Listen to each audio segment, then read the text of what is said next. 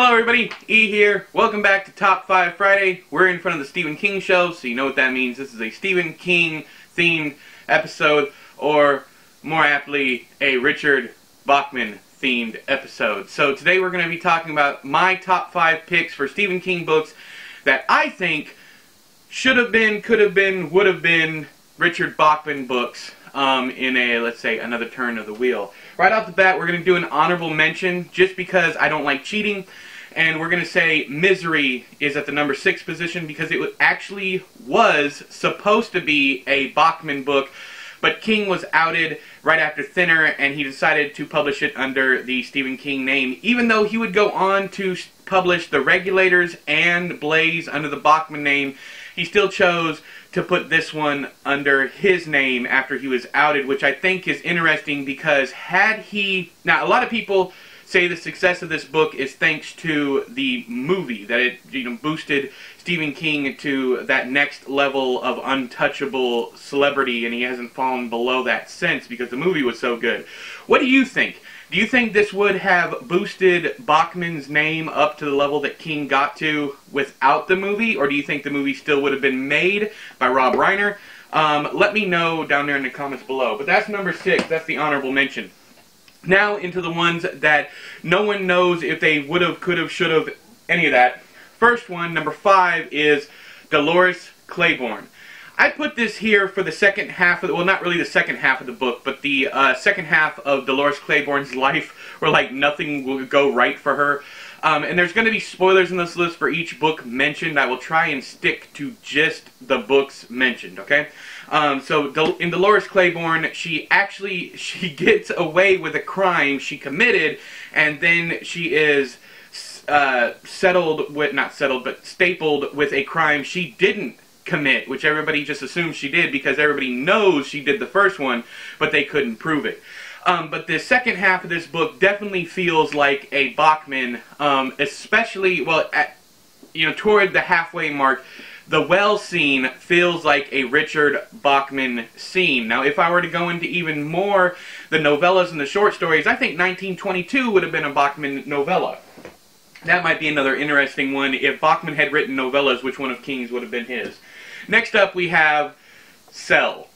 And the reason for this is twofold. First off, I don't like this book too much, and I don't care too much for the Bachman books. They were books that were published in, well, the first first three were written by King when he was a young dude, in his teenage years and early 20s, and they just don't have the maturity of voice that King did. And as it goes on, Roadwork and Thinner, not Roadwork, The Running Man, Thinner, all that, you start to feel more King in the Bachman books. And that was King that was us getting to the actual meat of King's career when he sounded like himself. But Cell also has a Bachman ending. It's bleak, it just kind of stops. Now, it's not as poignant as a Bachman book, because usually there's some deep subtext in Bachman books.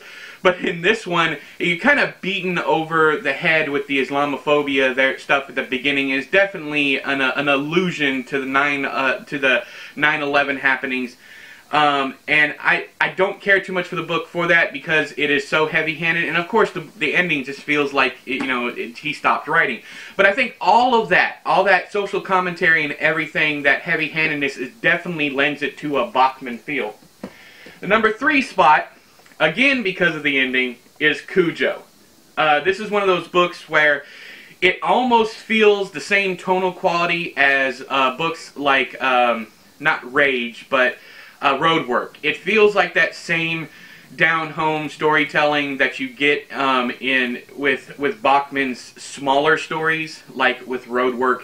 It has the same tone. It has the same bleak nature. Really, everything about this book feels like a Bachman book. And this is an early Stephen King book, and that's one of the reasons why you get that tone. And I'd be interested to know if he was working on any of the Bachman books while he was writing this one, whether he was rewriting, editing, or whatever during the same time frame as this book. So Cujo's my number 3. Now into the top 2, which are 2 of my favorite Stephen King books of all time. First one is Pet Sematary. Now, this was, King said himself, this is a trunk novel. He put this Joker away in a trunk because he didn't think anybody would want to read it. And of course, what is another trunk novel from King is Blaze. Blaze ended up being a Bachman book. And had King not found the popularity that he did, this might have ended up being a Bachman book. And in the #1 spot is Revival. Yeah. There's no way around this. The entire book feels like a Bachman book.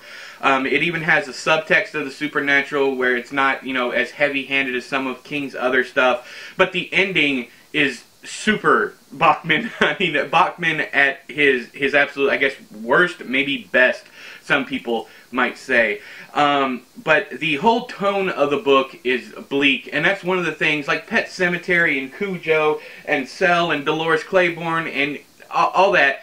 It makes me feel like this should have been outside of the King name, and I'm wondering how long this book sat around before he decided to publish it, because there was allusions early on that King said that it was a nasty book, it was an ugly book. Of course, definitely that would be Bachman's territory. And he didn't feel that people would want to read it, and he said the same thing about Pet Sematary. Now, could it just be the hype train that he was trying to build up to try and sell the book? Of course, but I honestly believe it's one of his best works ever, I mean, since probably It. It is one of his most tonally mature, and it's one of those books that I wish we had a much bigger experience with, but at the same time, I love it for the length of it because it is about the fleeting nature of life and how quickly life goes by. And this little paperback version, I call them skinny paperbacks, it's 464 pages, but that's usually like a 350-page book, roughly, because the book is so much taller and narrower. Skinny book. Anyways, so do you have any Bachman books do you have any Stephen King books that you think should be Bachman books? Leave them down there in the doobly-doo. But until next time, I have been E, you have been you. This has been another Top 5 Friday. I'll talk to you guys later. Bye-bye!